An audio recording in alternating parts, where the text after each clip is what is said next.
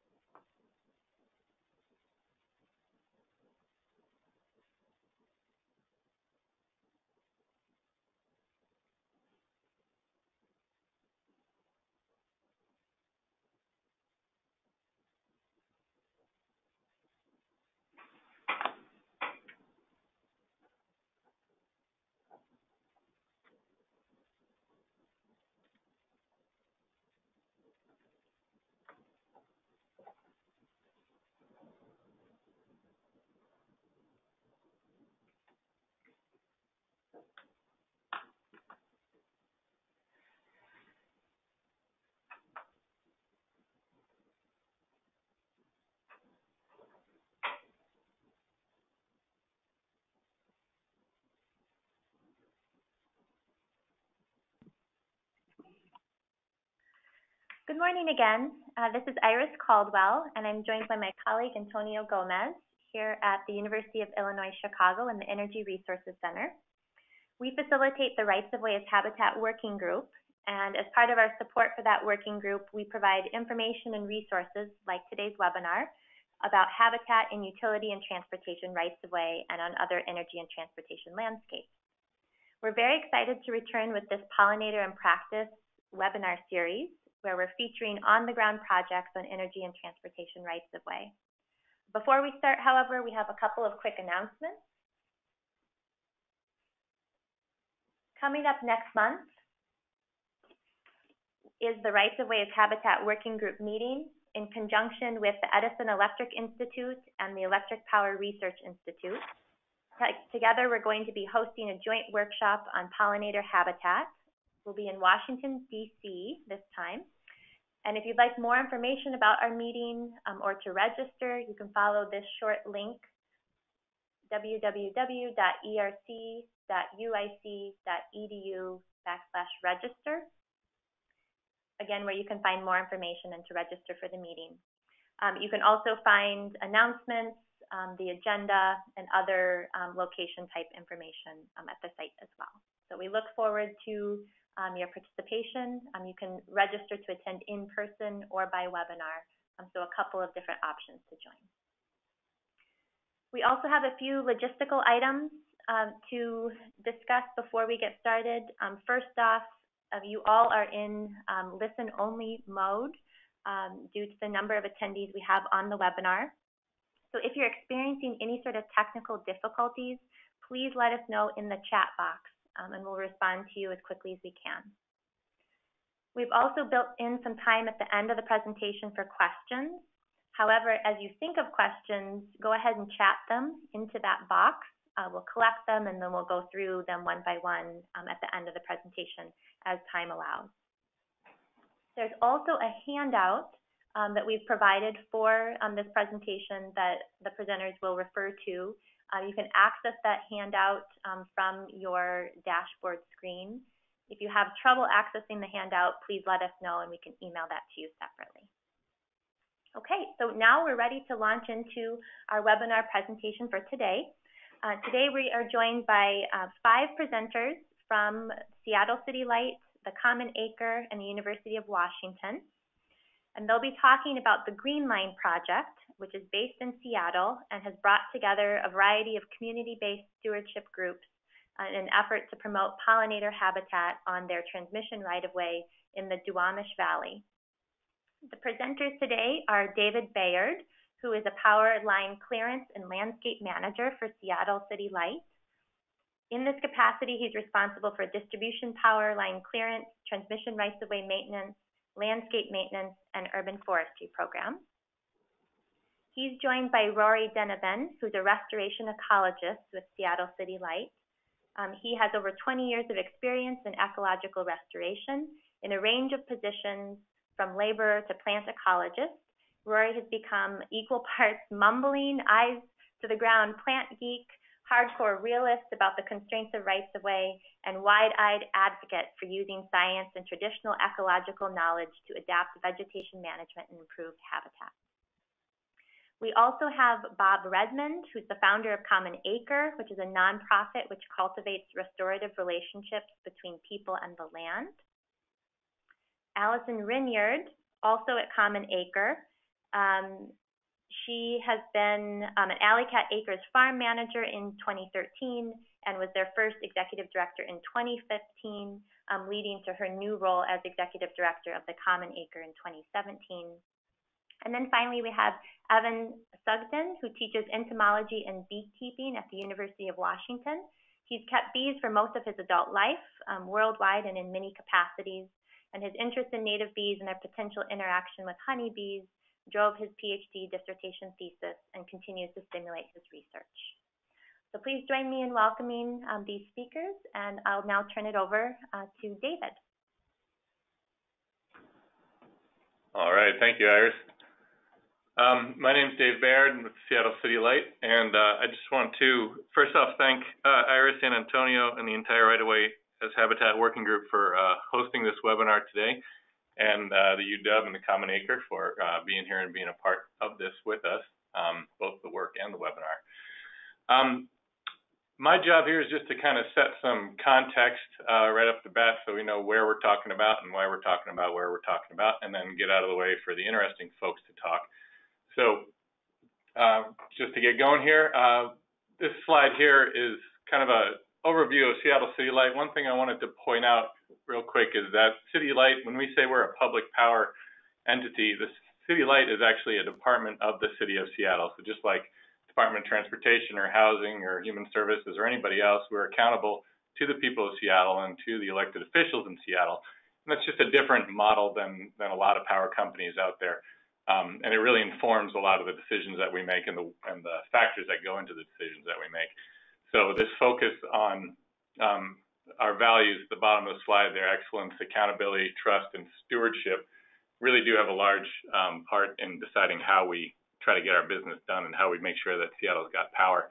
We also consider ourselves one of the nation's greenest utilities, which largely derives from the fact that we were the first carbon neutral public utility in the country and have remained carbon neutral since attaining that stature.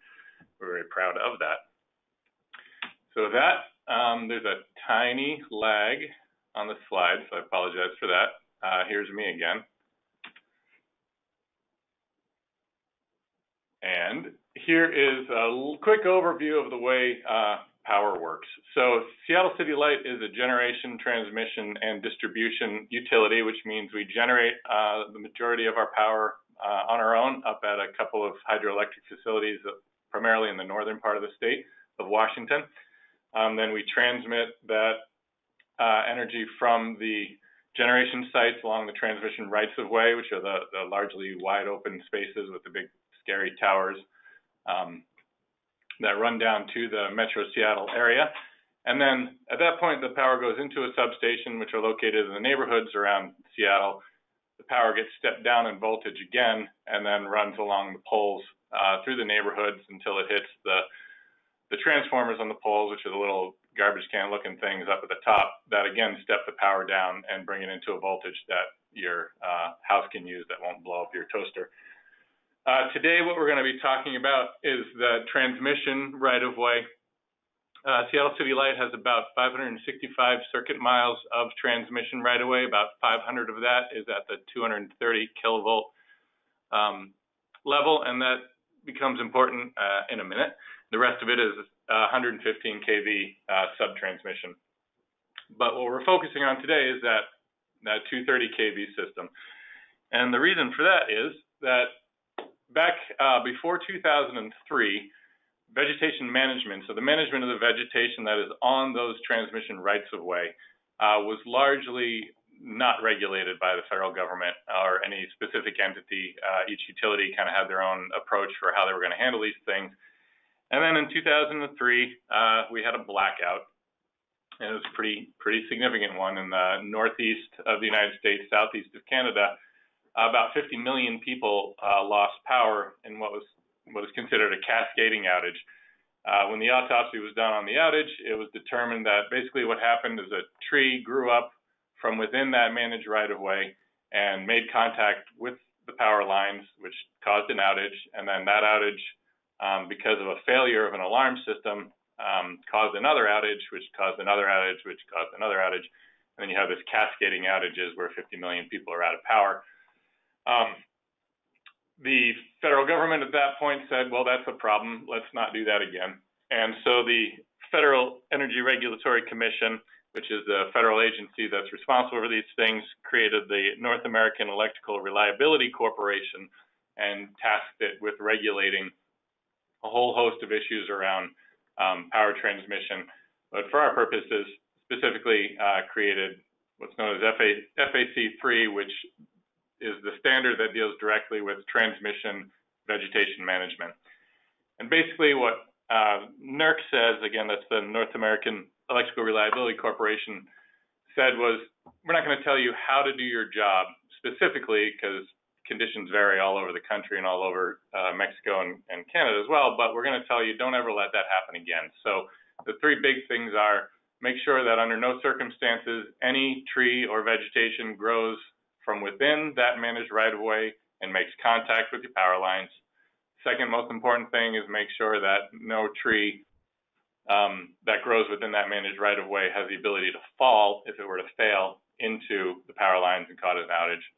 And then the third step is to make sure that the areas that are on the outsides of your rights-of-way, so beyond where you're managing, make sure those trees, at least you know what's going on, and you're managing the risk as much as possible to prevent them from falling into the right-of-way, which is a particularly unique challenge in the Pacific Northwest, where our trees want to grow a couple hundred feet tall in their adolescence. So that makes life exciting for us. When this map here on the left-hand side is our transmission system that is NERC compliant, so the part of the system, that 500 miles, that's 230 kV, that NERC oversees.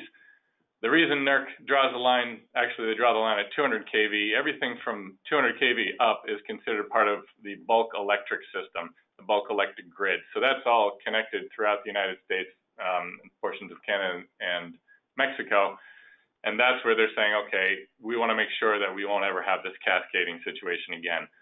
We do have about 100 miles of sub-transmission, like I mentioned before, but that's not tied into the whole grid in quite the same way, so it's kind of out of NERC's purview. Again, when NERC was set up and set up FAC 003, they said, well, again, we're not going to tell you how to do your job, but we are going to tell you that if you don't do your job, we can fine you up to $1 million a day per incident for the duration of the incident until it is mitigated. So that doesn't mean until the wires are back up and the power's back on. That means $1 million a day until you fixed whatever vegetation problem caused the problem to begin with. So you can imagine that's a pretty strong motivator for our upper management to make sure that this kind of thing doesn't happen, and keeps people really focused on making sure that the trees don't ever get there. The reason I'm kind of making a big point out of this is because I think when we're looking at multi-use of transmission rights-of-way, we're looking holistically at the way we manage rights-of-way in general. It's really important that the environmental stewardship and ecological side of the house understands what's motivating the physical management side of the house as well, and vice versa, so that we can come to a common ground on how we can make sure that we can do the best by our constituents and by our environment, but also recognize that there's a pretty hefty regulatory obligation that we absolutely have to fulfill. So again, the very northern section of that blue line up there is where our hydro facilities are, just south of Ross, or part of Ross Lake there. They wind down the I-5 corridor into Metro Seattle, which is in that little red box section down at the bottom. And specifically where we're talking about the green line, the Creston-Duwamish line is a small portion of our line, and it's in that little black circle there that just appeared. That's what we're going to be going deeper into today. So the other primary motivating factor, again, on the one hand, you've got the regulatory side and the energy delivery side, but again, as part of a department of the city of Seattle, Seattle City Light is really motivated and ultimately accountable to the values of the people of Seattle, the voters of Seattle, and to the elected officials here in the city of Seattle. And so we're looking at this whole challenge not only from the transmission side and the regulatory side, but also looking at how we can maintain our fiduciary responsibilities to the people of Seattle as far as reducing our maintenance costs and making sure that the tax dollars that are used to run the company are being used as wisely and effectively as possible. And also looking at not only the values of the people of Seattle, which, in case you're not aware, Seattle, relatively progressive city in the United States, very forward-thinking environmental and stewardship values, but also looking at managing the land that we're responsible for in a way that benefits all people from a habitat and environmental perspective. The Environmental Leadership Initiative, Rory is going to go into more deeply, but that started a couple of years ago and basically called out the need for a focused attention, kind of a pilot project, to really see if we can find out the best way to marry all of those different perspectives and really put them into practice. This slide here is probably the most important slide that I've got, because I think it's really important, again, to draw that direct line between what does it mean to be the greenest utility, what does it mean to be public power. At City Light, the greenest utility is the people's utility. So we've got these transmission corridors that are literally running through every type of neighborhood that you can imagine, and they're not really particularly concerned with who lives there, what their socioeconomic background is, what the makeup of the community is. But still, that is a common thread that does run through all these different communities. So City Light, as the power distributor, transmitter, generator, has a role to play in fostering a sense of community and fostering a sense of the connection that are derived by that transmission right away that physically moves from yard to yard, from neighborhood to neighborhood. It's also an opportunity to look at how we're promoting equity as a city. So how is the city focusing on where they're putting their dollars and where they're putting their investments, and how are we evaluating which neighborhoods we're supporting through investment and which neighborhoods maybe we're not doing as good a job of supporting. So when we looked at where we were going to site this pilot project that came out of the environmental initiative, we really wanted to make sure that we were looking at a place that promoted equity and maybe brought to the fore some neighborhoods that had not traditionally been served by the city as well as some others. And then the third bullet point there is public power is all about affordability, safety for the public, and being a trusted partner in the distribution and the transmission of power to people.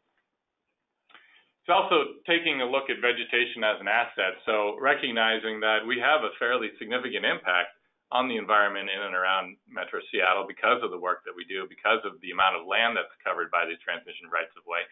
And so how do we act as a responsible steward to increase the ecosystem services that those plots of land can provide? And then from a fiduciary standpoint, again, studies have shown that if we can utilize vegetation to manage vegetation, we can see as much as a 30% reduction in maintenance costs over traditional methods like mowing and more labor-intensive and resource-intensive methods. So how can we do that to make sure that the return on investment for our ratepayers is maximized? How we do that, we didn't come up with all these ideas on our own. Luckily, there's a lot of really smart people who've done a lot of really good work over the years. Big picture, what we're looking at is when we look at the transmission rights of way, we try to operate under what is a modified wire zone, border zone management approach. So a little bit of history, 1953, Bramble and Burns out of Penn State started working on a section, a 3-mile plot of transmission right-of-way, specifically because the community was asking for information and insight into how that right-of-way was managed relative to, I think it was predominantly game habitat. That was the concern at the time. So wanting to make sure that there wasn't a negative effect that the utility was having on that habitat. They started that study in 1953. It is ongoing today and is the longest running contiguous study in the country. And a lot of really good work has come out of that. Specifically in 1982, so we're fast forwarding about 30 years, the concept of the wire zone border zone method comes into vogue. And basically, if you're looking down from a high noon perspective on the transmission line, it breaks up the managed right-of-way. So again, from one edge to the other edge into these three discrete sections.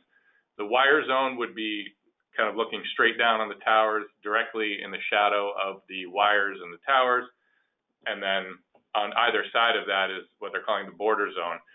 The guidance there is that in the wire zone, that's where things are most important, that you have a really, really close handle on the management. So low grasses, forbs, low-growing plant communities are permissible there. And then as you move out closer to the right-of-way edge, you can kind of taper up your tolerances to have smaller shrubs and smaller trees growing up until you get to the right-of-way edge. And that's considered the border zone. Fast forwarding again to about 2007, NOAC et al. Came together and said, well, this is a fantastic guidance, but in reality, the world exists in 3 dimensions. So can we dial this in a little tighter and look at the way that we're setting our vegetation tolerances in 3D? So rather than saying thou shalt not have any tree greater than 10 feet in the wire zone, well, if that tree is standing on a 30-foot hill, that makes a big difference. If it's sitting in a 60-foot valley, it also makes a big difference. You can probably get away with a lot more than that. So it's taking a look at that 3rd dimension. It's also taking a look at where the wires are strung from tower to tower. You know, the closer you are to the tower, the higher up the wire is in space. As it moves across, you know, the wires kind of form a parabola. So you've got a low section, or what we call the belly of the line, right about in the center point between the towers. Obviously, your tolerances are going to be a little bit tighter there versus closer to the towers where the wires are physically higher and aren't going to sag as much. So just taking the wire zone border zone thought and advancing it a little bit into a 3rd dimension. And that's the way that City Light, as well as many others, really focus our management practices and try to make sure that we're tailoring it to the environment, local environment, as closely as we can. Make sure that we're promoting as much habitat as we can.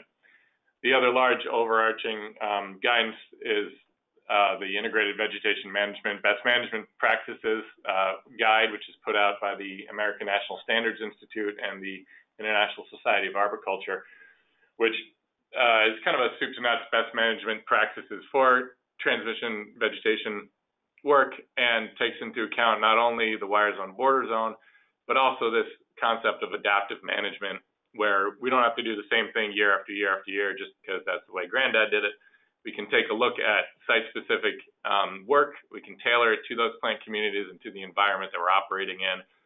Have an intervention, see how it goes, monitor it, and then make some changes going into the next cycle so we can constantly adapt to the plant communities that hopefully we're changing and developing as time goes on.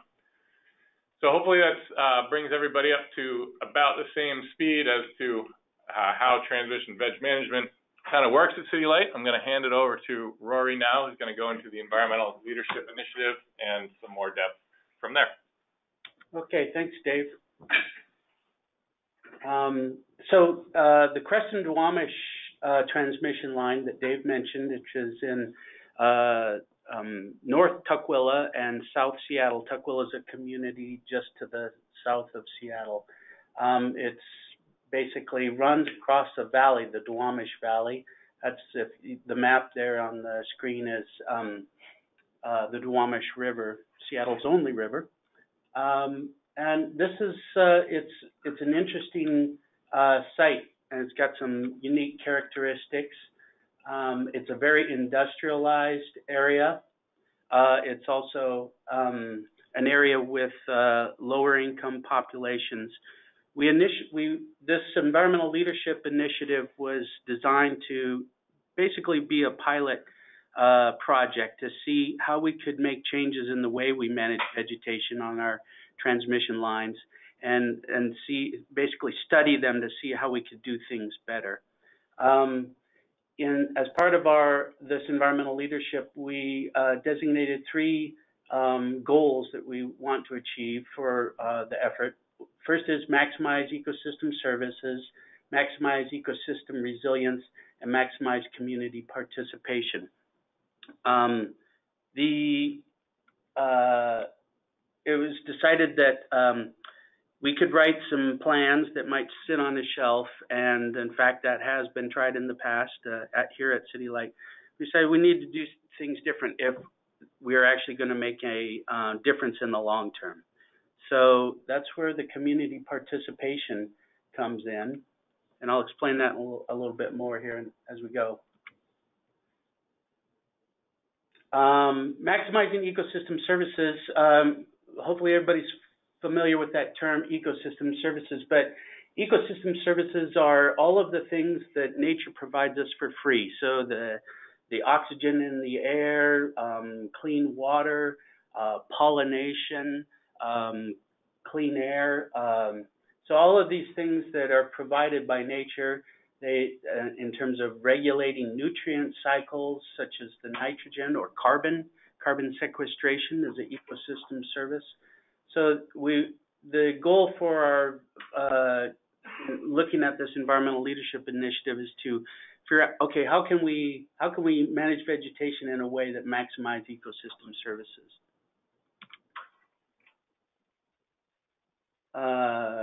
Maximize ecosystem resilience. The term resilience refers to the amount of disturbance that an ecosystem can take and still function and have this and similar structure to its original characteristics.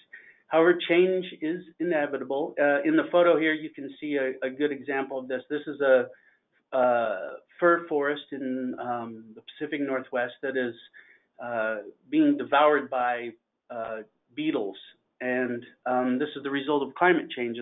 As our winters get warmer in the Northwest, the beetles are better able to survive, and so they've gone crazy.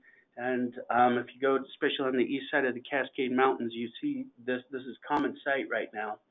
And so resilience refers to, okay, that forest, how much of that change can it take before it turns into something else? You know, maybe is it with climate change and increased beetle attacks, maybe this forest just loses so many trees that fire just comes through and burns up all the wood, and maybe it turns into a sagebrush, shrub, steppe kind of ecosystem. So that's the idea of resilience. But if there's enough diversity in that forest, maybe there are certain species, say ponderosa pine or Douglas fir, that are resistant to beetle attacks and also more drought resistant, and maybe that can remain as a forest and not convert to a different type of ecosystem. So biodiversity is important in terms of promoting ecosystem resilience. And then maximizing community participation. These are some principles that have been identified. Gruber et al. Has done a good job in 2008 of describing what it really means to have community-led natural resource management.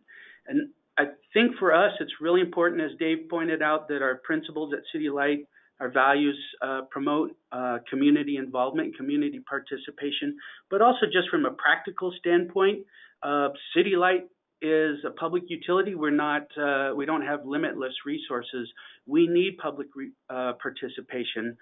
We also need the public to tell us what they want and how the right-of-way can benefit them as well. So these are things that are just practical standpoints of why having really solid community participation is important. And this is something that, frankly, I think is the thing we really need to work on more.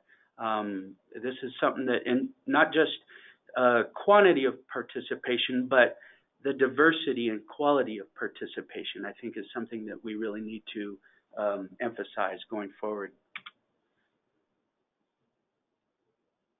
Back to the Creston Duwamish area. This is just some demographics to show you that the 3 zip codes that transmission line runs through are generally more diverse and lower income than the population in Washington State as a whole. So this is something that we initially were looking at another transmission line on the east side of Lake Washington, and the reason was we were getting frequent complaints there from the residents along that. However, we decided that the Creston Duwamish deserved our attention because it is more diverse and lower income, and I think that was a good move. I think that it was a sound call to decide to shift our focus on a transmission line where people would benefit greater from the work that we were doing, not just on the number of complaints that we get.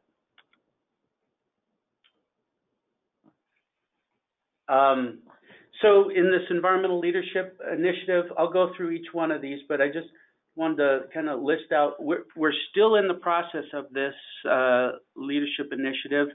We're still learning. In fact, I'm hoping that through your questions and comments, we can glean from you all on your ideas. But here are some of the things that we've managed to accomplish since we started the environmental leadership initiative. We formed a committee of stakeholders, and that was both internal and external. It's important to get your internal people on board to help get their input and their involvement and understand the various complexities from vegetation management to transmission engineering. We need to understand what are all of the concerns and criteria out there. And then, of course, the community, understanding from people that live and work in the neighborhood that the transmission line goes through, and understanding what's important to them and what they want to see and how they want to be involved.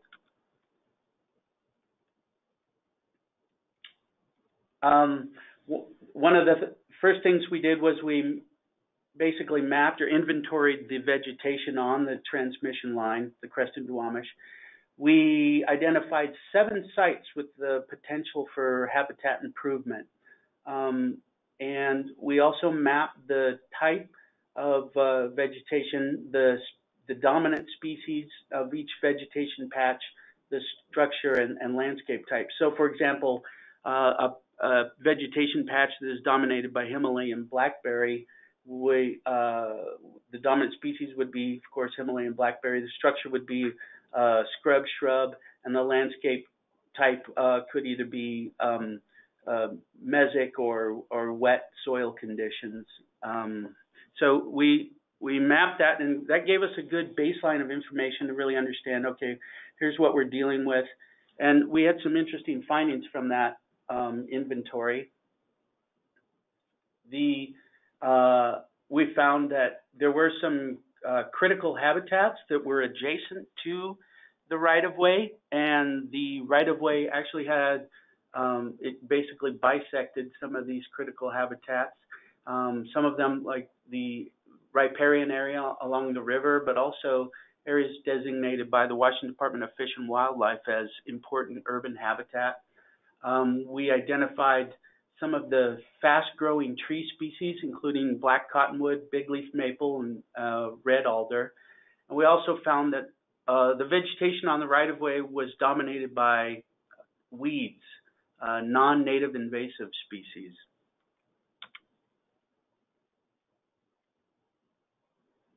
Here's just a quick graph that shows that kind of the composition of the vegetation on the right-of-way. Essentially, 25 of the acres on the right-of-way are dominated by invasive species, 10 invasive species, and about 7 or so acres are dominated by native, and that was 10 species. So interesting kind of look at diversity there, that 10 invasive species dominated way more of the vegetation than 10 of the native species. And then some areas that were either in a garden adjacent neighbors had started to garden or something like that, and then an invasive native mix that wasn't easily classified. We also found that some of our practices on the right-of-way were also contributing to the level of invasive species cover on the right-of-way. This is a breakdown by those 7 sites that we identified as potential habitat restoration or habitat stewardship enhancement sites.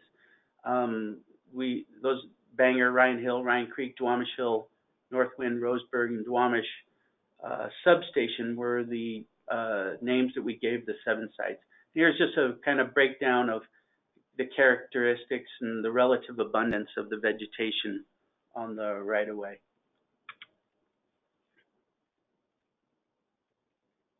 So through this environmental leadership and doing this inventory, we basically posed the question, how do we promote stable, diverse, low-growing native plant communities without the heavy use of herbicides?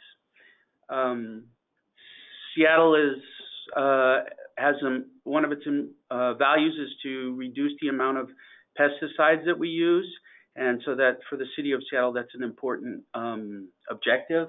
And I think it makes sense too, just in terms of habitat and as well as the potential issues that some of those herbicides can have on wildlife, including pollinators.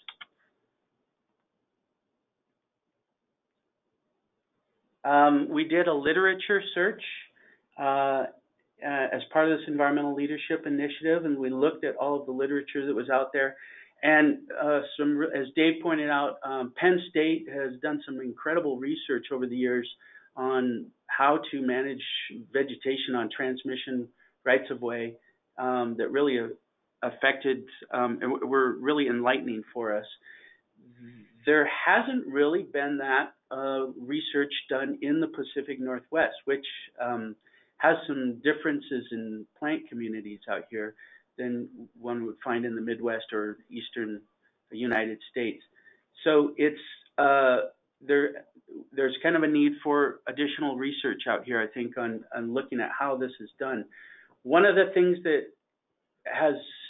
one of the tools that has typically been used in using vegetation for vegetation management is that basically the idea has been to use spreading shrubs, often in the blackberry or raspberry family, rubus genus, to suppress and sort of create these stable shrub communities.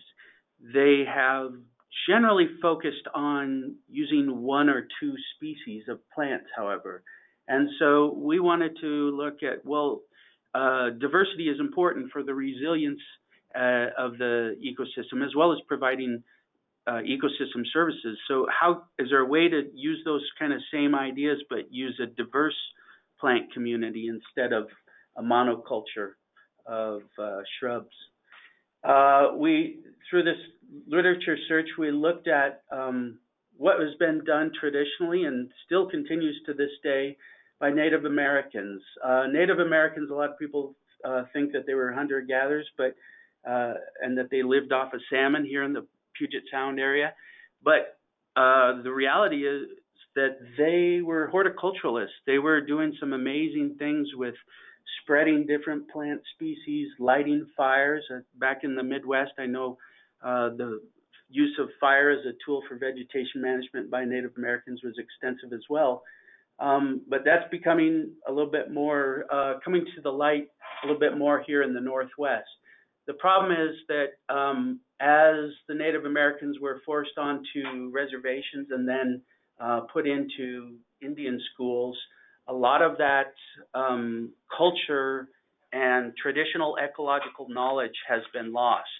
And so the challenge is picking up the pieces where we can, and also trying to use those systems as references and build on them so that we can promote biodiversity. That was one of the things that I think that was an important distinction between the way the Native Americans managed the their food systems here as opposed to our industrial food production systems is they really focused on biodiversity. So as part of the leadership initiative, we also conducted a pilot study where we set up plots on our right-of-way to look at using a couple of different treatments that were diverse and plant species composition, and also focused on pollinator-friendly native plants. So we set up 5 blocks of 5 treatments. One was no treatment, which is a control, and then existing maintenance, and then 2 treatments. One was forbs and grasses only, and then forbs, grasses plus shrubs, and then one was just weed control only. And we're 2 years of data collection so far. We're going to do another year of data collection, but our initial results suggest that the pollinator habitat treatments provided more native cover as well as more diversity of species. We had less invasive plant cover, and they were just as good as existing maintenance, which for the Creston Duwamish right-of-way has been primarily mowing.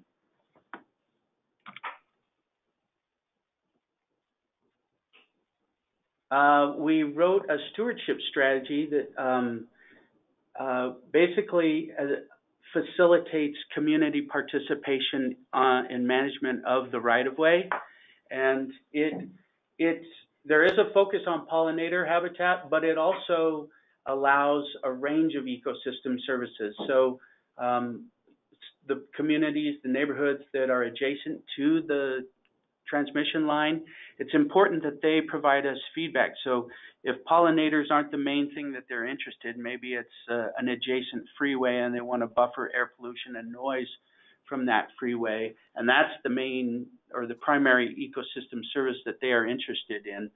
This stewardship strategy allows that flexibility, and the other thing that it does, as Dave mentioned, is it promotes adaptive management. So working with the community in their stewardship so that we can have a system of monitoring the results and then feedback loops in figuring out how to adjust our management to improve it.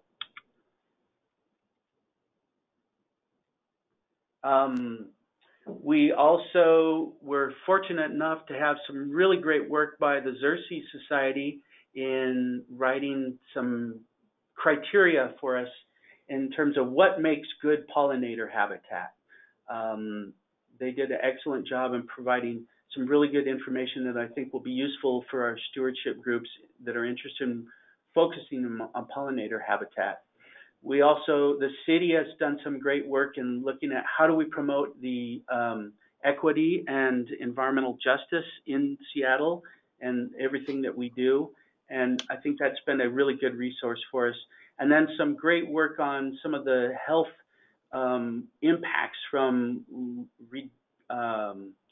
reduced environmental quality that the University of Washington and others have done. So this strategy basically takes all of this information into account, as well as those fast-growing tree species. Here on the bottom left, we see black cottonwood, and then silver poplar, which is a non-native species that is also prevalent on the right-of-way. And some of you may know they sucker up profusely, and they also are extremely fast-growing. So these were all included in that stewardship strategy.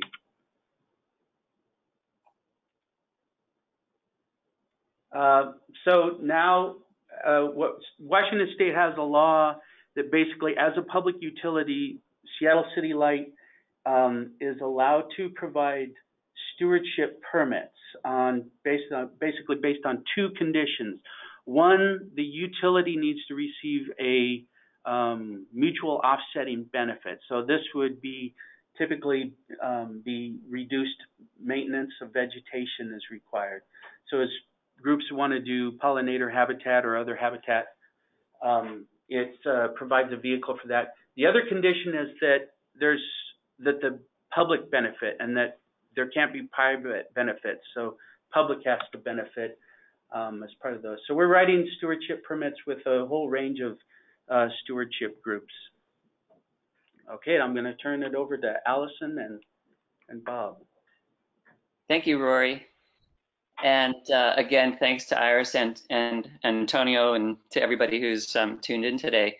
This webinar, as we've been hearing from Dave and Rory, is a story of transmission corridors and of restoration ecology. And as we've tried to emphasize, it's also a story of community. And by that, I'd like to emphasize communities of pollinators, which are very discreet sometimes, and then also of people. And at the Common Acre, we're trying to pose some questions about these communities. How do we get them to interact with each other? How do we build literacy, especially among the humans who live along the corridors? And then how do we get these people to care? Grossly put, how do we get them to care and to participate? And for us, the answer involves science and art. And here to elaborate on some of that is Alison Renard, the Executive Director of the Common Acre. Thanks, Bob. So at the Common Acre, we are rewriting the conservation story. Sorry, I advanced a little too far here. Try and get back. We restore relationships between people and the earth through innovative programs rooted in ecology, community, and the arts. Here you can see some examples of our programming. In the upper left is a painting from our year-long art exhibit at SeaTac Airport, which explored themes of pollinators and transportation in conjunction with our bee breeding and habitat installation project. We've also co-produced Chomp, our county's local food and sustainable living festival, for 3 years. You can see it here on the right with families experiencing the joy of chickens. We're also growing partnerships with other community groups. One is Injitua, an indigenous alliance which supports efforts to protect and heal the earth for all. And this June, we'll host a Pollinator Week symposium. The symposium brings together scientists, artists, and community organizers. We'll answer the question, what can our communities do to conserve pollinators? For the past 5 years, our primary focus has been bees. We chose bees, thanks Allison. We chose bees because, as you probably know, they're endlessly fascinating, ecologically threatened, and hugely crucial to our food system. In Washington state alone, where we are, they're responsible for 2.2 billion of the $50 billion food and ag industry.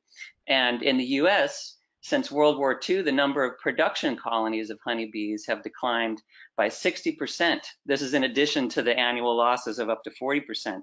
And of course, crucially, many native species are imperiled as well. So bees are kind of indicator species for ecological health and community health.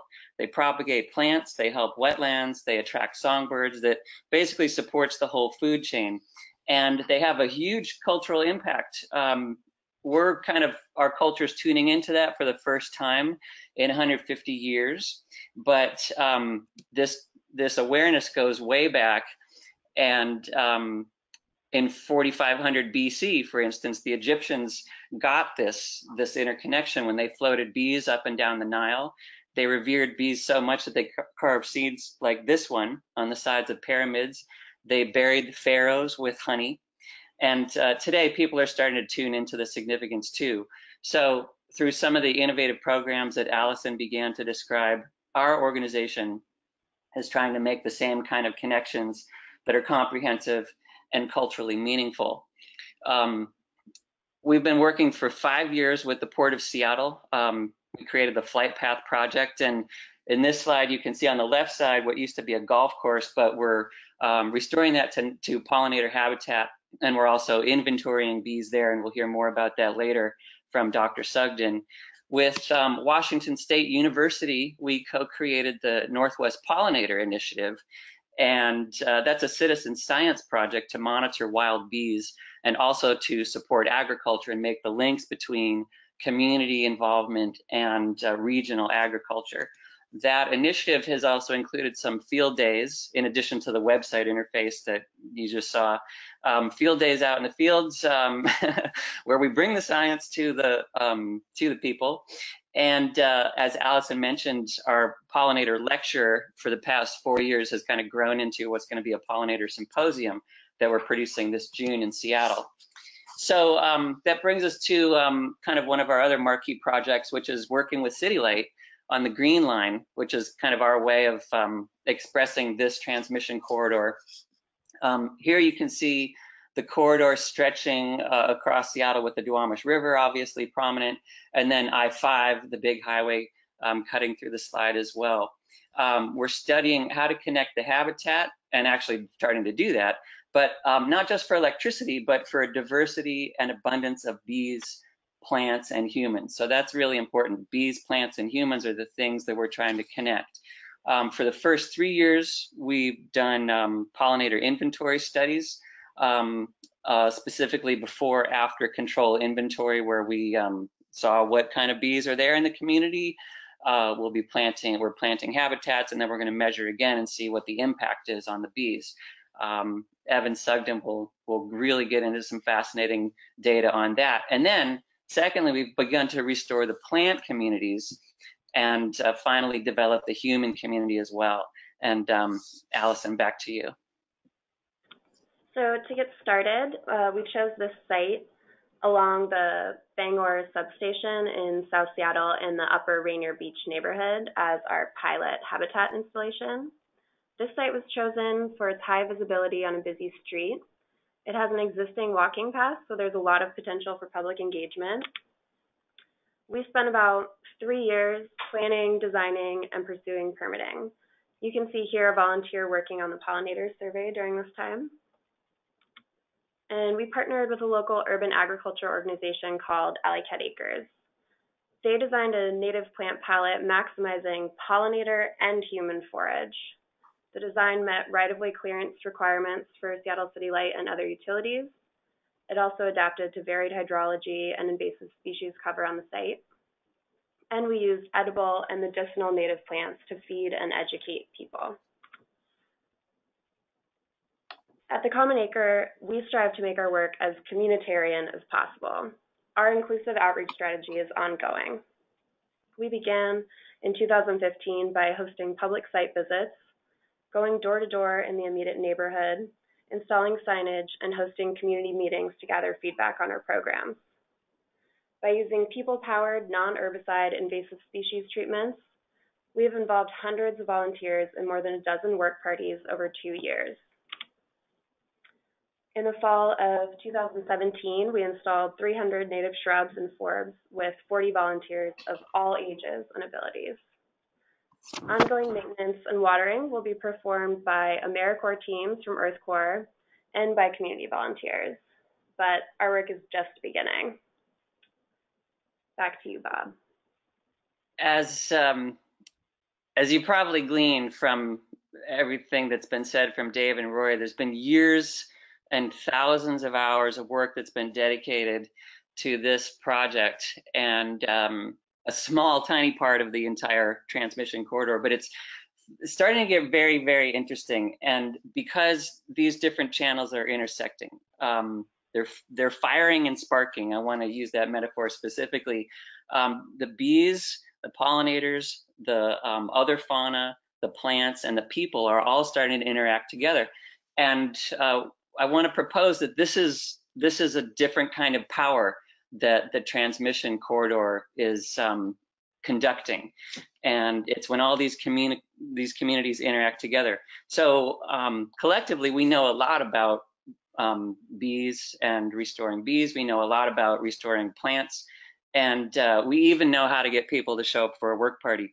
But as I suggested at the beginning, we're after more than that. We're after a cultural shift.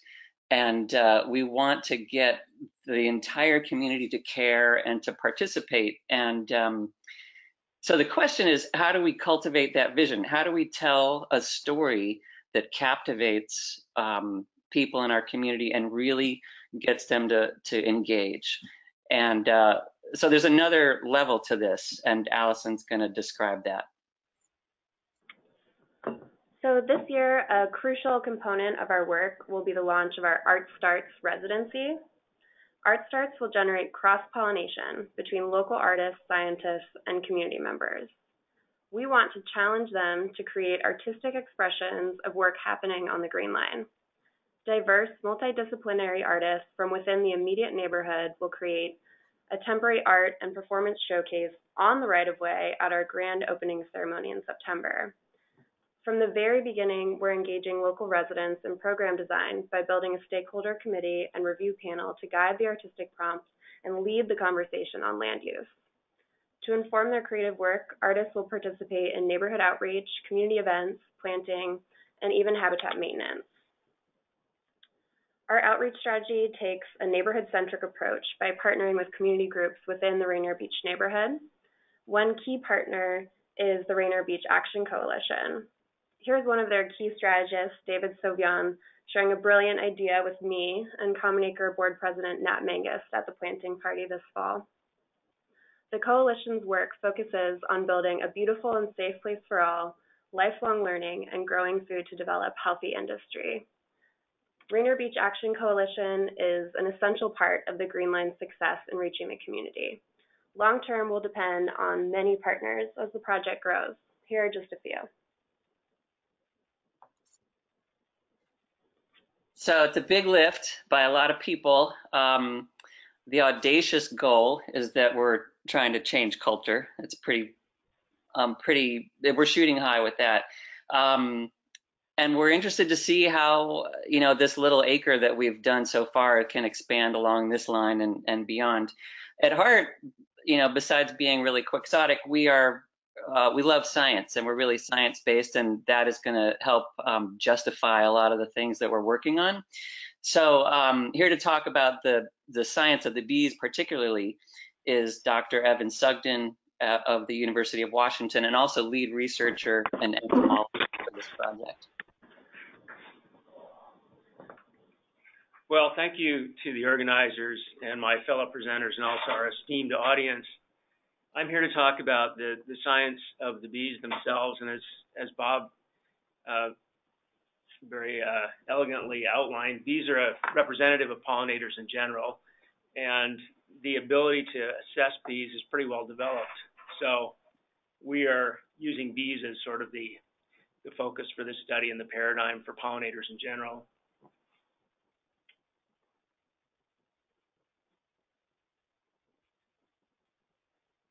I work with the University of Washington in two departments, the biology department and also the School of Environment and Forestry Sciences.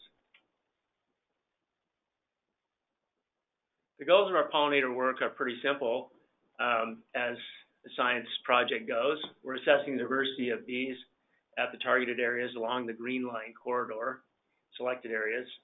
We're also recording bee food plants as they relate to the bees themselves. And the idea there is to watch as the vegetation changes, how it relates to changes in the bee community. And we're hoping that ultimately the data we're accumulating may contribute to a regional bee fauna list, which has never been made for the Seattle area.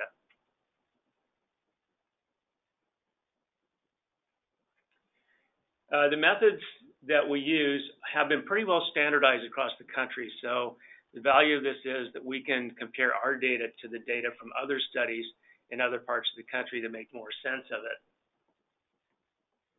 And they consist primarily of trapping bees, which is the only convenient way to get enough bees to give us a picture of what's there. And the traps we use are small plastic bowls of 3 different colors, which attract the bees by fooling the bees into thinking they're flowers, basically. And also a type of trap that's come to be called the blue vein trap, which is a larger half-gallon plastic tub, basically, with a series of blue veins which intercept flying insects and cause them to fall inside. So the bees are sacrificed in detergent water inside these either bowls or blue vein traps. And we do collect those bees in some quantity, but not nearly enough, we think, to affect the population of bees there. So it's what scientists sometimes call destructive sampling. But when you talk about insects, you can afford to take a few without affecting the population significantly. And we're supplementing our traps with collecting with the traditional insect nets, both by hand, one at a time, and also sweeping, which is a method of dragging the net across the vegetation to get large numbers of bees at one time.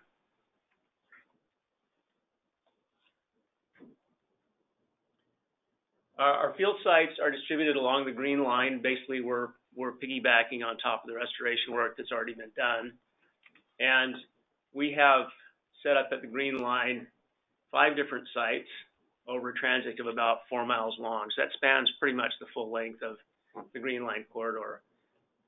Not ecologically defined, but more metaphorically defined, we have 4 habitat types: upland meadow, in which there are 2 sites, bog meadow, lowland meadow, and riparian meadow. So this is a way of sort of looking at the sites in terms of what types of bees we expect to find there. We basically visit each site for a day, for 24 hours. That's how long our traps are set. And we do this every month throughout the warmer part of the year, generally March through September.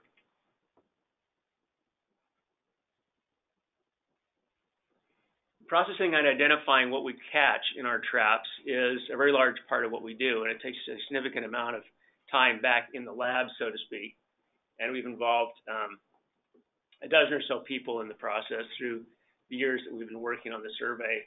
The processing consists of taking the bees out of the traps, putting them into alcohol temporarily with an appropriate label, and bringing them back to the lab, having a look at them closely and taking out the bees that we can easily identify to the species level. And there are actually quite a few of those. So we count those, enter them into our data system, and then put them in glass vials. The rest of the bees, they're a little harder to identify, or they're more interesting for various reasons, are processed by drying them from the alcohol until they're fluffy on the outside and look natural, and then pinning them and making regular museum specimens, which enables us to look at the details of them and actually identify them to species. So this is done, and this also takes quite a lot of time. And in order to identify some of those bees, we have to enlist the help of specialists elsewhere. So we spent quite a bit of time at museums in different parts of the West getting professional help on telling us exactly which species we have. But at the same time, learning those skills ourselves, so we're amassing our own skill set to use. So as we go along, we become more efficient in identifying our bees.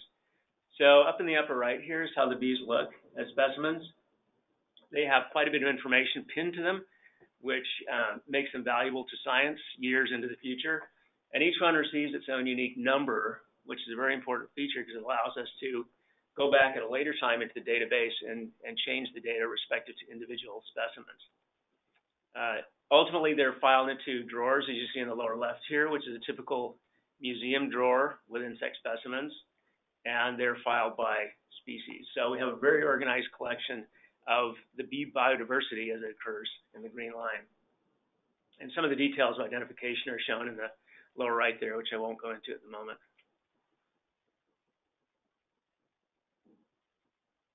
The results of our finds for the 3 years we've been assessing the bees are interesting. Shown here are a couple of species we have commonly at our research sites: a bumblebee and a green sweat bee. The most important finding is that we have amassed at least 74 recognizable species of bees along the green line corridor sites. Now, I say at least because in all likelihood that number will expand as we become better at recognizing and distinguishing our species. We identify them to the best of our abilities initially, and then as we accumulate more skills, we go back and we can actually find more species amongst the specimens we've already preserved.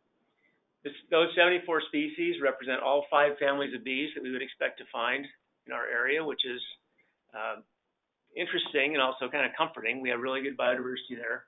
And about 5 of those species are heavily dominant and make up about half of the bees that we actually collect. That's normal for most habitats, especially habitats that are fairly disturbed. We also find parasitic species of bees, which is normal for bee communities, at about the 10% level. So 10% of those species are actually bees that steal pollen from other bees instead of collecting it themselves. That's normal. They're part of the community. We also have quite an assortment of large bees, which are the bees most people would most often observe, especially bumblebees, but also including some leafcutter bees and some mason bees, with which gardeners have become familiar in recent years. Honeybees are present because there are hives nearby most of the sites where we're doing our research, but we don't commonly collect them in the traps because, like some other bees, they're just not as attracted to traps. And so this illustrates the bias in our system, which is present in all systems of collecting data, and especially trapping animals, which is why we use more than one type of trap and why we supplement our traps with net collecting. And we also found, not surprisingly, and as indicated by Rory as well, that the bees' plants, their host plants, are dominated by non-natives. Some of the results can be shown graphically in pie charts, which are fairly easy to understand. So here we have two collections of data. First of all, species by families. So this is our 5 families of bees that are present and how they relate to each other in terms of the number of species.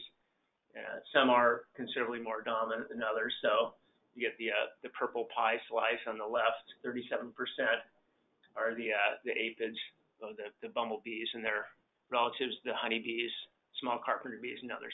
I won't go into detail on the others, but that's sort of a representative snapshot of the types of bees we have in our community. The actual numbers of individuals per species are shown on the right, with our 5 dominant species being those that occur to the right of the center line, the vertical center line of that pie.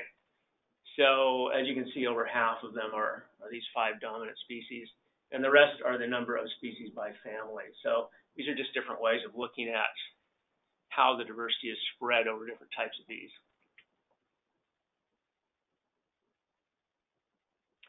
The significance of our work is primarily that we have a really good picture now of the diversity of bees as representative of pollinators in general on the green line.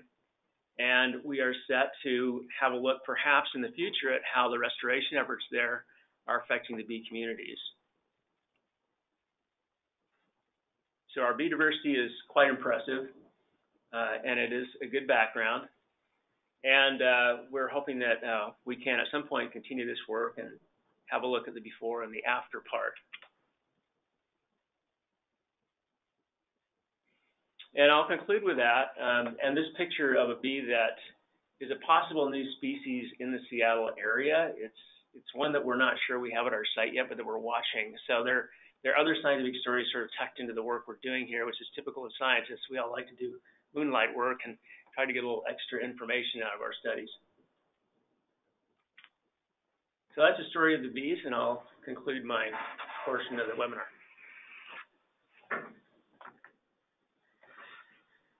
Okay. So that basically brings us to what's next, the next steps. Having trouble advancing the slides here. There you go. Get it? Okay.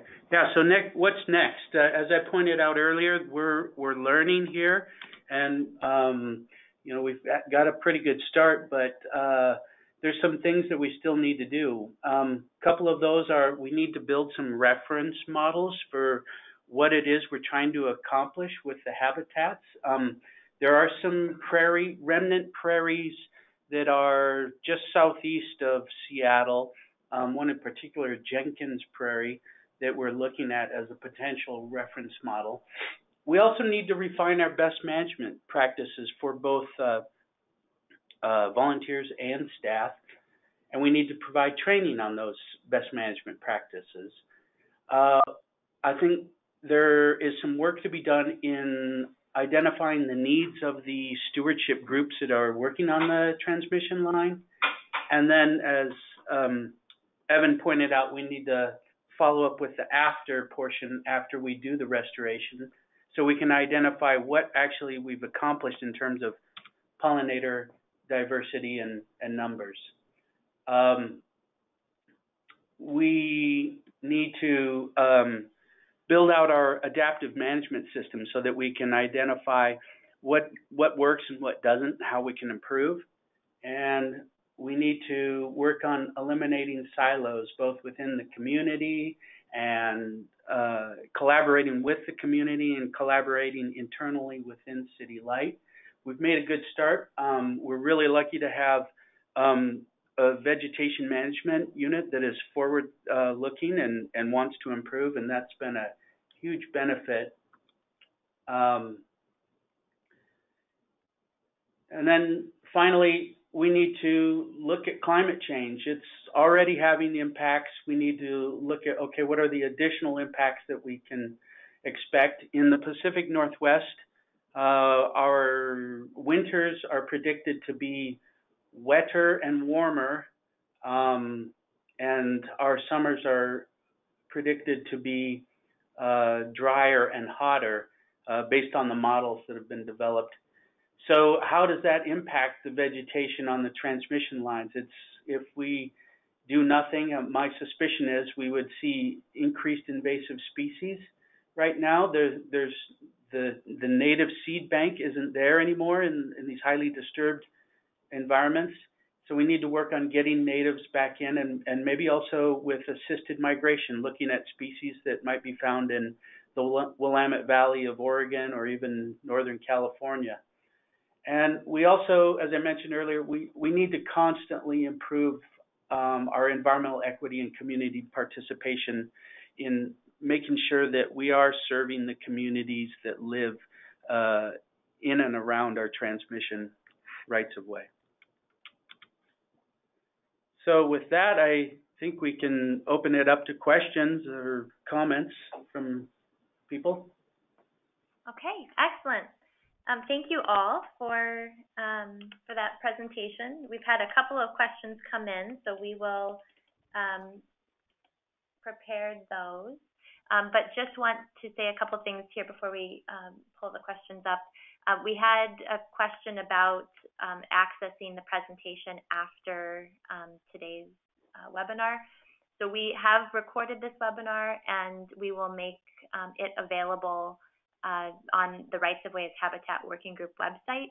We'll also send out a link to all of you with that, the webinar recording link when it's available. So again, stay tuned for that. But now, I also wanted to mention, Iris, that that handout, the Principles of Ecological Vegetation Management for Rights of Way, was basically developed based on the literature search that we did, as well as some of our own work here at City Light.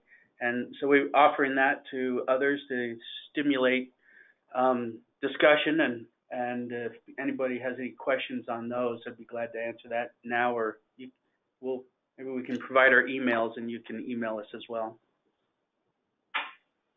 Sounds good. Yeah, and just a reminder that you can access that handout from the GoToWebinar dashboard. If you're having trouble finding it, feel free to email me and I can send it to you. Okay. Cool. So the first question is, a few slides seem to indicate that pollinator habitat is being restored along distribution lines as well as transmission lines. Would you please clarify if the green line is only working along transmission right-of-ways or also along distribution lines? Yeah, this is Dave Baird. That's kind of incidental. So the transmission lines are there. There are places where we have what's called distribution underbuild. So it's either distribution lines that are on the same poles or just happen to be there because there are neighborhoods there. Again, these transmission lines move through communities. So while they're kind of the highway to bring the power into the larger community, you're still going to have the local neighborhoods there that are using that lower voltage distribution system to get the power to their houses. So I guess the answer is not intentionally, but there happen to be both systems in the same spot.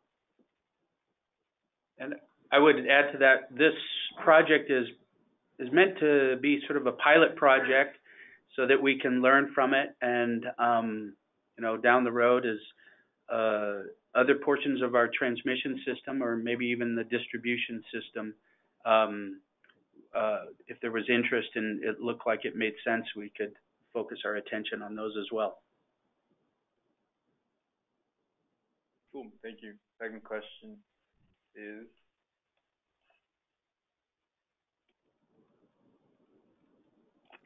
can you discuss how you control the exotic grasses to convert to the native plant community without using herbicides?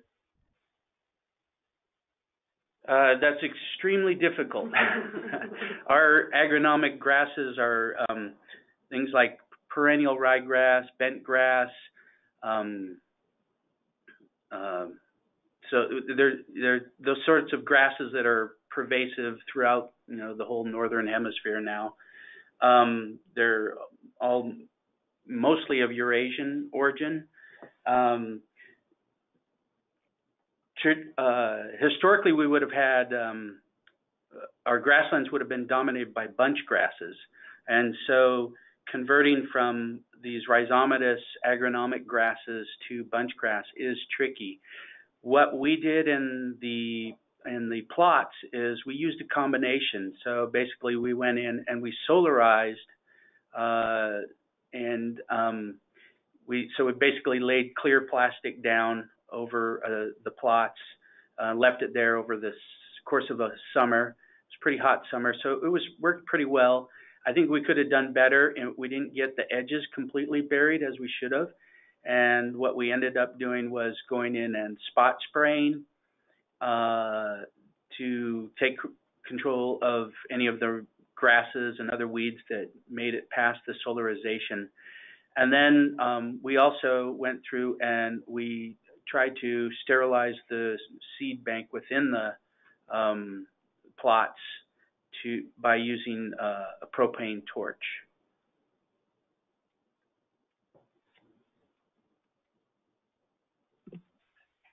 Next question.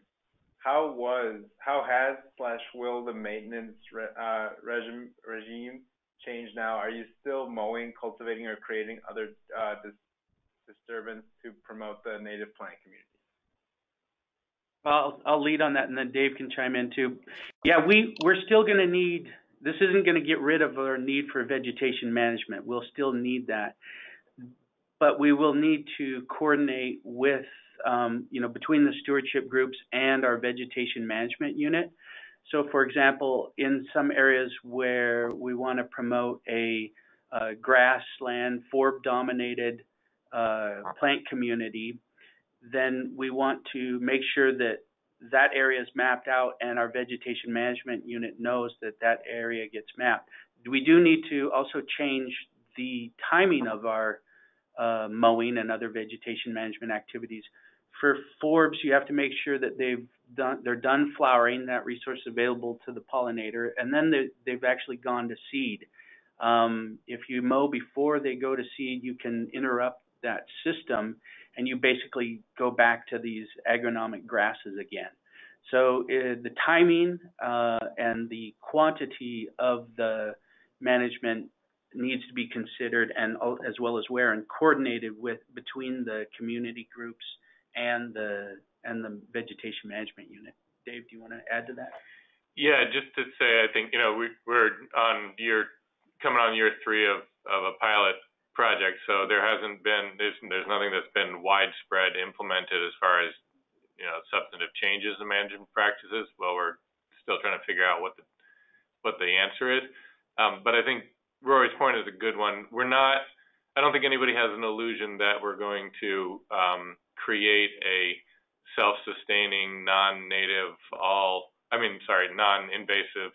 native habitat on a strip of land that runs through a whole bunch of other stuff that we're not dealing with because we can't, because it's private property, and that it's going to somehow sustain itself and we won't have to manage it anymore. I think the goal is to figure out what the best science is and the best kind of tools in the toolbox are, kind of use a belabored metaphor, and then try to implement that into our practices. So look at spaces where it is practical to do changes to the way our management regime is to still get the same results that we need with lower resource input. The other part of, just another kind of anecdotal story to complicate this whole thing is Roy was pointing out, the mowing timing is a significant issue. So for folks who are looking at these things from his perspective and from this group's perspective, that's something that people are really keyed into. On the other hand, you've got folks who every year around the 1st of July start absolutely freaking out and calling us and demanding that we mow everything to the nub because they're worried about fireworks on the 4th burning down their neighborhood, which has never happened, but it doesn't stop them from calling the mayor and demanding that we do that. So we have to respond to that as well as responding to all these other scientifically informed ideals. And that just makes it challenging and gives us, again, opportunities to educate, opportunities to try to get in touch with the community and figure out what makes them tick so we can better understand that and then have those conversations with them and try to find the happy medium. Next question. Can Mr. Baird comment on some run utility organization and a larger private one in terms of how a group might be able to create partnerships? I'm sorry, could you say that again? Could you comment on some differences in a local government-run utility organization and a larger private one in terms of how a group might be able to create partnerships? So I'll lead off by saying I don't have any experience working for private power companies, so I don't want to get too far down that road. But I think it really comes to, for me, it comes down to what the intention is and what the driving, motivating factors are for the vegetation management group and for the management structure at the utility. If you're viewing yourself as a public servant, as a public utility, as a department of the city, then it opens up a pretty natural space for a whole host of conversations around what that means. Relative to ecosystem services, relative to habitat, relative to traditionally underserved communities and your obligation to them, and kind of takes away some of that shareholder part of the conversation because the shareholders are the community as opposed to folks who aren't necessarily. So I think the public power model is a good one because it naturally lends itself to opening the doors to some of those conversations. Otherwise, you're kind of relying on a profit-driven organization to make a decision that may not directly or very clearly affect the profits. Part of that again is also, we're talking about education. So when you're looking at like that bullet point that was on one of the slides about a 30% reduction cost, obviously you're not going to get that everywhere. There are certain spots where you'll get major reductions and other spots where you won't. There are certain spots where you will be able to afford from a regulatory standpoint to make some of these changes and other spots you won't. And then logistics is a big part of it too. We're talking about a plot of land that is right in and around Metro Seattle. But if you're talking about a stretch of your transmission line that's, 300 miles from any people out in the woods, it's just difficult to get out there and practical to try to do this kind of intensive manipulation of the plant communities. So I think that the challenges there are just a few more of them on a non-public power company, and a lot of it, in order to make the change there, it's about education, it's about communication and conversations, and trying to make folks in the utilities sphere understand and appreciate the impacts that these transition corridors can have, and that the impacts that science-based, forward-thinking, community-based management changes can have on those transmission lines and can have on the bottom line in the long run. Next question. Have you already experienced, or do you anticipate this model will create any pushback from the community in rights-of-way where FAC 003 does not apply? So I guess I'm assuming they're sort of talking about that it might set an expectation in other types of right-of-way where we don't have the same regulatory drivers. Does that sound about right? Yeah, I think so. Yeah, specifically 200 kV or less, I think was the questioner's context. Yeah, so we're right now we're just investing or implementing this pilot on that NERC system, NERC compliance system. The principles are the same on the lower lower voltage levels. And I think no. So the short answer is no. We have not gotten any pushback from anybody, either on the NERC compliance system or on the 115 system. The principles are the same. You could do it either place, but I think when we were looking at where we wanted to focus, part of it was, a big part of it was the community that we wanted to actively engage in. And another big part of it is just, when it comes down to it, we spend a lot more money on maintaining our NERC compliance system because the stakes are so much higher than we do on the 115 system, and it's the overwhelming majority of our system. So a lot of other utilities, don't have NERC compliance systems. Our neighbors to the south, Tacoma Light and Power, I think has like a mile stretch of NERC compliant, and the rest operates at a 69 kV, so it doesn't get into that. That doesn't mean that they couldn't choose to make the same kind of decisions and try to impact their transmission corridors, but it also means that the actual transmission corridor that you're operating on is a lot tighter because your tolerances are a lot higher. So because you don't have the federal government telling you that you have to do certain things, you can afford, and because the voltages aren't as high, you can afford to have narrower transmission rights of way. So it has a significantly less impact. You don't have as much space that you're talking about from the get-go. If you look at an overhead of our 200 kV system, our standard right-of-way is about 75 feet wide for a single tower line. Some of them we have 3 towers next to each other, so they're a lot wider. But the 115 ones are closer to 40 feet wide, just because we don't need as much space. The construction of the poles are different. They're not the big towers. They tend to be single poles, and we just have a lot less that we have to worry about. Are there any trees planted in the site? If so, what species? As part of the stewardship effort, no. We created a plant list, vetted it with our vegetation management unit and all natives, and it does not include any tree species. Allison mentioned hydrology in reference to the Bangor site. Were you able to incorporate stormwater runoff from the road into the planting plan? In that particular site, along the street, there's a pretty significant drainage ditch, let's call it, that may also be considered palustrine wetland, but we're leaning towards drainage ditch. And that part of the site, we have extremely wet conditions where we're planting more wetland species, but we're not capturing or channeling stormwater.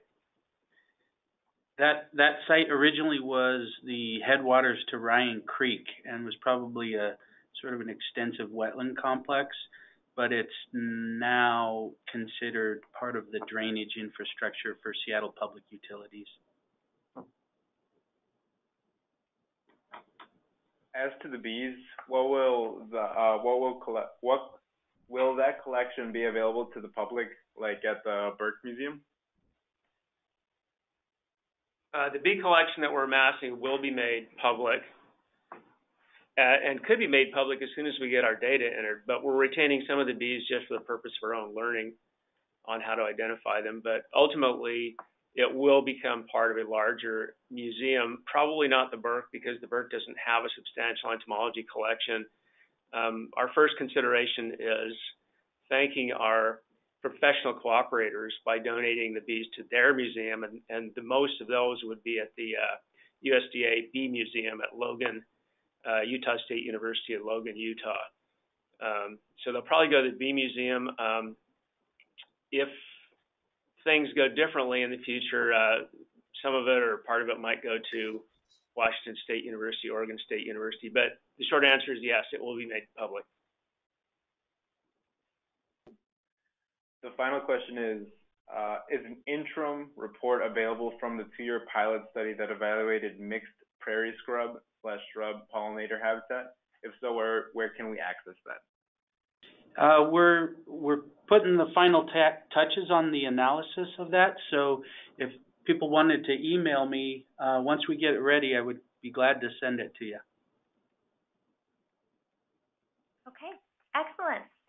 Well, I want to thank, first off, our speakers again for taking the time today to share this project and this story and their lessons and experiences.